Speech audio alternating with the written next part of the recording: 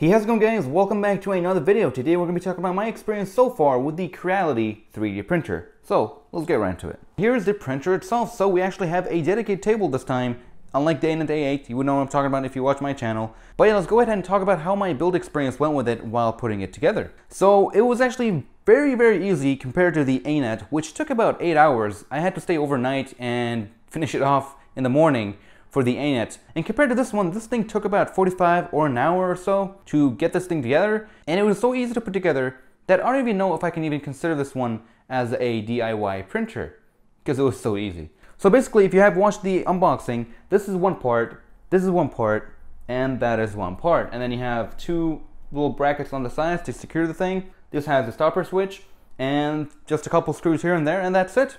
And in total, if I have to count, there are about 14 screws that you put together, and that is about it, guys. It's pretty amazing how well this thing came together. And again, if you have watched the unboxing, all the cables are sleeved and they have their own connectors ready to connect to the main box without having to do any kind of special wiring or whatnot, which was very nice to see. Now, after I finished putting it together, I ran into an issue. Now, that issue was the hotbed itself here. For whatever reason, after I calibrated it, and after calibrating each corner, and then when I went to the center was actually warped inwards, which was very weird. And I looked online and there was only one other person that had the same issue, and he fixed his issue by putting a wedge under the plate to counter the warping, but that did not work for me. So after 3 days of trying to figure out what was going on, I decided to just take apart the whole hotbed by taking these 4 screws out, putting it aside on my other table, and just going to sleep. The next morning, I woke up, I put it back together, and the bed was fixed. It was perfectly flat.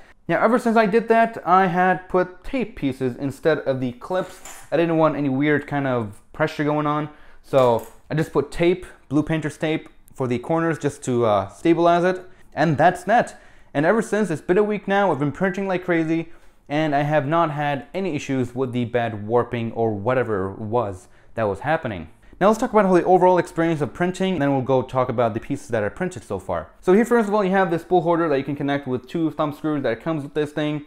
And basically, let's talk about the box here. You have a switch in the back, and it turns on like so. Very nice and quick. The menus and the layout and the display is very nice and clear. It is very easy to access, and the best part about it is you can actually control each part of the printer manually while on the fly while you are using the printer. So that is pretty cool. For example, you can go ahead and control here and change the temperature for the nozzle, bed, fan speed, whatnot. And again, you can do that while printing at the same time. So if you like messed up something, you don't want to stop, you just quickly change the settings. Here's a little cool thing. You can switch this dial right here on the main menu, and you can see that the percentage changes there. And basically what that does is it would actually increase the printing speed, which I have yet to try out, which is very interesting. But it would be interesting to test out in a future video. But again, the menu here, the camera doesn't show up properly. The color under my fingers, that's what the printer looks like. But yeah, overall the display and the menu and the control knob is very nice and responsive, very easy to use, and that is great. So the noise you're hearing is actually from the power supply / control box. So there's a fan here that cools the whole box here. And then you have, of course, that side fan that is always loud on most printers. And then you have one more fan over here that doesn't spin until you start printing. But when that last fan over here on the side starts spinning at 100%, it's hardly noticeable because of all the other fans you have spinning over here. Now, one more thing is the nozzle feeding system. It's actually very nice and simple. And unlike the A9 A8, you don't end up with a sore thumb. So basically how it works is you have the spool going in here, and the stepper feeder motor is right over here. And that motor feeds the spool into this tube and into the nozzle, which is fantastic. And again, it is such a breeze to change the filament because you don't have to have a sore thumb at the end of the process. And the best part, you can see where the filament is going, so it's very easy to change the filament. That is it for the printer. As you guys can see, we have tons of filament that I'm going to start printing with. Here are some of my tools. I got some pliers, the cutters that came with, a razor blade, spatula that it came with, which is very nice, and a lighter and some alcohol to clean the platform, and the tape that it came with, which is actually pretty good. And yeah, let's go ahead and talk about the prints that I've done. Let's go. Alright, so the first thing I actually printed after fixing the platform was this whistle right here. This thing is about a 140 decibel whistle, and if you don't want your ears to start ringing after using it, you probably want to bring a pair of earmuffs and warn everyone else around you, because this thing is just insane. But other than that, how it turned out was actually very nice. Now pretty much everything on this one was almost perfect, and again, this was the first print I did with the printer, and it turned out almost perfect. And the only part that didn't turn out too well was this little piece right here, but that's fine because this is supposed to be a ridge where you can actually bite on it. It's part of the design, so you can bite on it from here and have a nice grip, and you can blow on it without having to hold it with your hands. The next thing I went ahead and printed out was actually this little Star Citizen Super Hornet. Now the 3D model I printed wasn't too high of a quality, so it actually didn't turn out too bad. The model itself wasn't perfect, it had a lot of ridges and it wasn't clean, but overall it turned out pretty cool, just for a little nifty thing to look at, but that's that for a small thing. And then after I finished printing that, you can guess that I went ahead and printed this headphone stand. Now this thing actually turned out pretty nicely, but yeah, I needed a headphone stand and I just printed one. So this one was actually featured last week on the Thingiverse website, and this one took about 11 hours and a half, and overall it turned out pretty well, except for something right here. I don't know what that is, I'll figure out that later. I don't know if you guys can see that. It's part of the layering. That's something I noticed when the printer moves, my table moves, and that probably is why. It's around the corners usually when it prints, but overall it turned out pretty good. And overall, I mean, the build quality here is really nice. The layering is almost perfect. So this thing was printed like this, and we had some layering issues over here, but that's fine. And in the back here, where you can see some of the problems were, and I did wet sand it, so it's much better now than before. But the reason that this came out kind of bad was because I actually printed it with some supports, which I shouldn't have, because after researching online, it seemed like you didn't have to.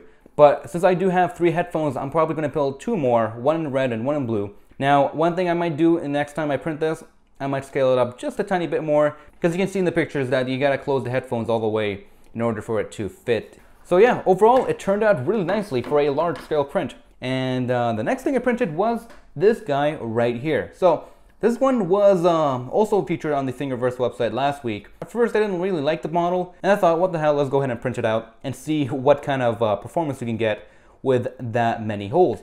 And I was surprised how well it came out. I mean, take a look at how many holes there are and how well it managed to print them without having too much of a hassle. Now, it did sand it down as well. I did work it out. There was a ton of stringing, which is something I gotta figure out how to fix and learn to use with the printer. But overall, this thing turned out great. After that, of course, I printed this thing since it still had the blue filament. This is a slide whistle, so this is how it sounds. Yeah, it's pretty loud. It's just like those old lollipops that you get a whistle inside of them, so it's pretty cool. If you guys are wondering how this thing sounds, here I'm going to just go ahead and blow it and close my ears. That's what it sounds like. There goes my right ear because I covered my left ear, but...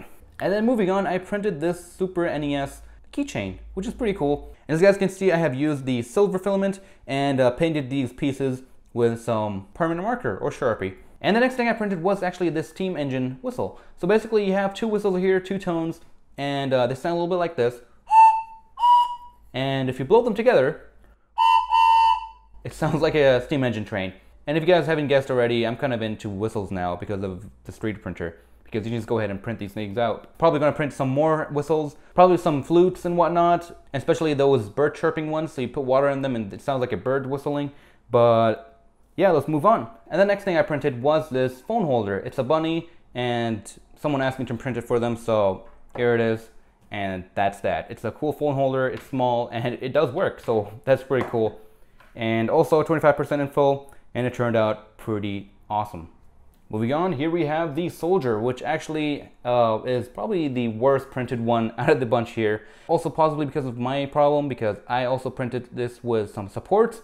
And what happened here was I actually printed this with some supports, and the supports kind of affected how the model came out. It kind of broke some parts of it when I was taking out the supports. For example, his jacket here, it kind of broke off. It should go all the way down here, and his helmet here broke, and his mouth also broke. You can see he's shouting. So I put an electrical piece of tape here to cover his helmet that broke off, and painted everything that you can see in black with a Sharpie. And it turned out pretty cool, just for an object that you can put far away and take a look at. And how well it feels great. The detail's there. It does have a lot of detail, which you can't see because of the camera. But here are his fingertips. You can see that there. You can see his individual fingertips. They came out pretty okay. There's a bit of stringing, but overall for a piece you can put somewhere far away and just take a look at, it's pretty cool. And he can stand on his own. So, and finally here we have the flare gun from the Pyro in TF2 also. And these guys can see it also turned out pretty good.